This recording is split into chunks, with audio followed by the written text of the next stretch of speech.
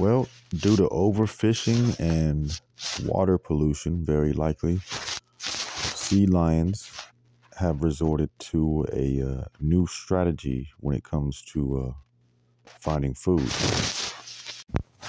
Now, the film that I got this clip from, it doesn't specify where this was recorded, but you see the sea lions now have decided that they're just going to go right up to the market and just beg for fish from the vendors.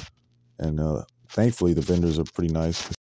Yeah, I'm happy to see that the vendors are pretty nice about it. They're throwing off some fish, feeding these guys, because clearly they need the fish. They need some food, man. So if they're willing to come all the way out to the land to get this food, then feed them guys some fish.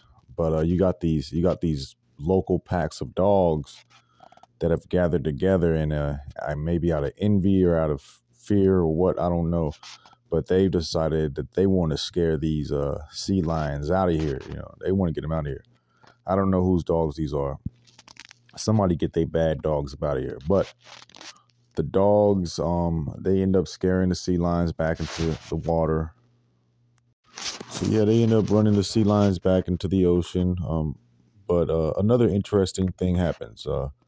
When the sea lions get ran back into the ocean, they notice the sound of a cart above them, that the cart is filled with fish, and they know it. They know it's filled with fish that the vendors throw out, I guess once a day whenever they're done trying to sell their goods. Whatever's left over, they throw back into the ocean.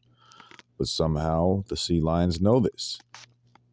This is not the first species of animals I've seen do this, actually, on these films.